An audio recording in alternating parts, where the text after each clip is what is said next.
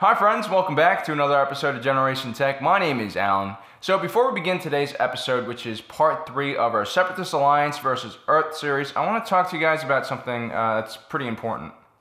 If you guys didn't know already, it's been a month since the YouTube advertising boycott started, and we've been hit pretty hard. I mean, it seems like all the videos that feature things like violence, war, and politics are being flagged, even if they're mostly Star Wars related. Now, the Versus Earth series we've been doing has lost about 75 to 95% of its usual ad revenue, and even our Star Wars Zombie series has been hit with ad censorship. Now, me and Ben, we love doing this channel. I mean, I stay up until 5 in the morning editing these so you guys can see them the next day, and we want to continue doing this full time. But this advertising boycott has really hit us hard, and we don't know what the future holds for YouTube, so we want to diversify our revenue stream so we can continue doing this and supporting our families. And we really hate this idea that now advertisers can force us to create content that they deem is safe and approachable. Me and Ben have both worked in the TV and commercial industry, and we like YouTube a lot more because there's this creative freedom, and the only people that really do matter are your fans and your viewers, not some, ad executive. So guys, we're gonna be setting up a Patreon account where you guys can help support us by donating to our channel. It could be as little as a few cents, guys. Every donation will really help us a lot. And there's a reason why we spend so much time and effort on our videos. We don't always just want to be sitting in front of a TV screen.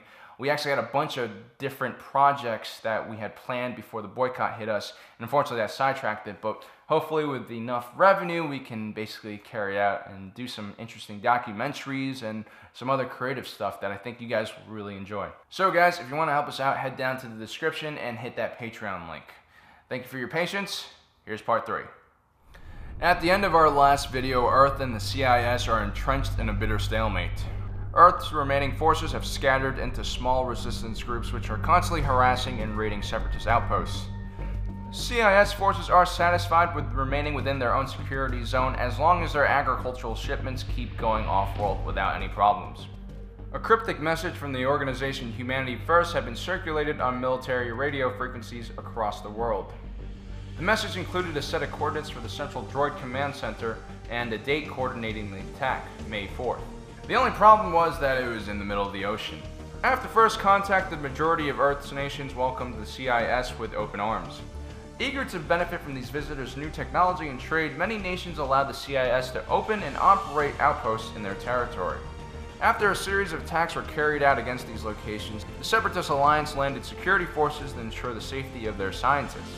As tensions escalated across the world, these research outposts became forward operating bases for the CIS military.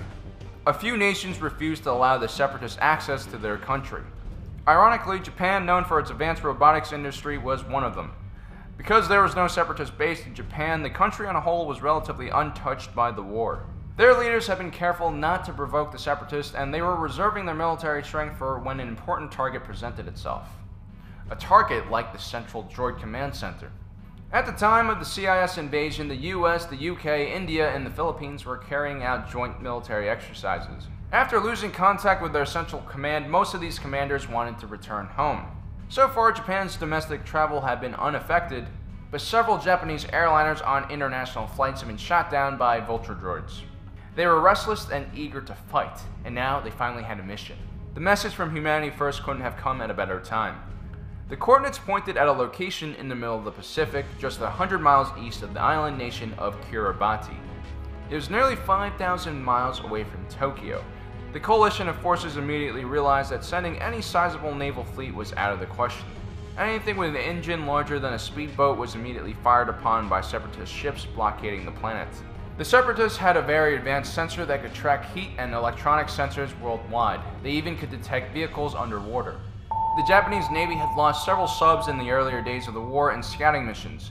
No one knew what was hunting their vessels, but several crews had reported something large latching onto their hull, followed by a high-frequency squealing noise before losing contact. The new Tri-Fighter droids introduced by the CIS were decimating Earth's remaining air forces. They were much faster than the older Vulture droids and extremely difficult to take down. Even so, an air attack seemed to be the only way to reach the target without being destroyed. Japanese analysts predicted only forces from Australia, New Zealand, and Hawaii would have the capability to carry out an attack. With Pearl Harbor and the majority of the American Pacific Fleet being wiped out in the opening hours of the invasion, it was very possible that the combined air forces on the Japanese mainland were the only ones capable of striking the droid command center. Japan had been stockpiling civilian-grade plutonium for decades, but it had the self-restraint not to make nuclear weapons out of them. Japan understood the power of nuclear energy better than anyone. But once the invasion began, the Japanese began enriching their plutonium, and just a few months ago they had finished their first 2 hydrogen bombs. They had 2 shots at this.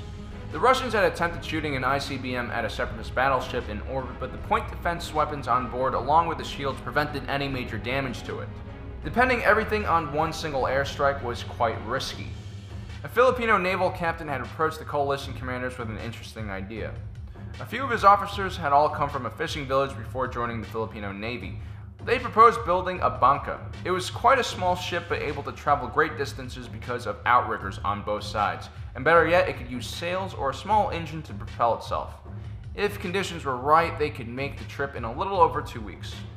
Hopefully they could make it without being detected and walk straight through the shield and into the droid command center.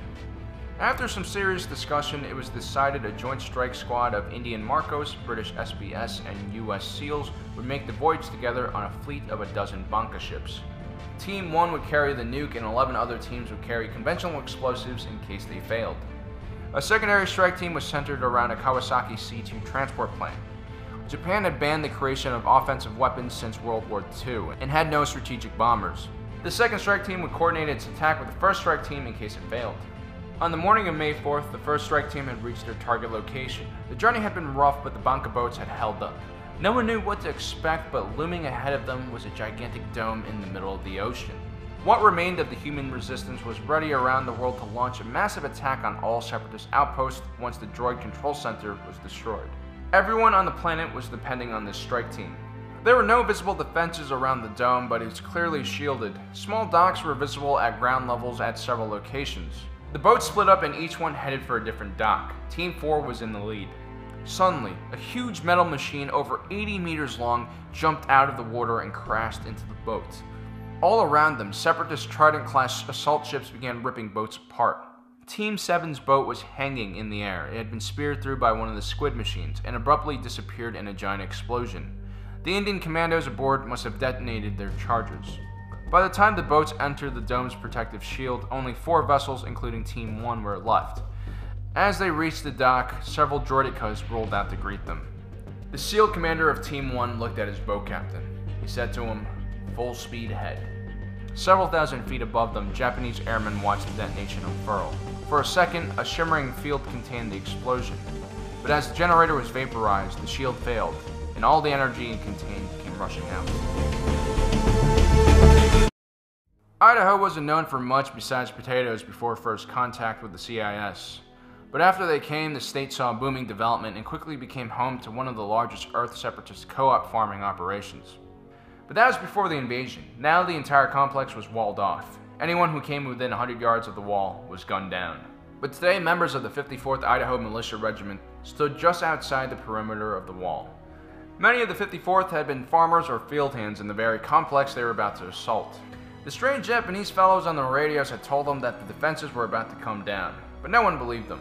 There wasn't much room for optimism when you're dealing with a technologically advanced killer robot army from space. But their captain, Revan, had told them to trust the message, and the 54th trusted him. No one knew much about the captain or where he came from, but he sure knew a lot about killing tinnies. And he was right again today. For some reason, all the droids on top of the wall had become deactivated.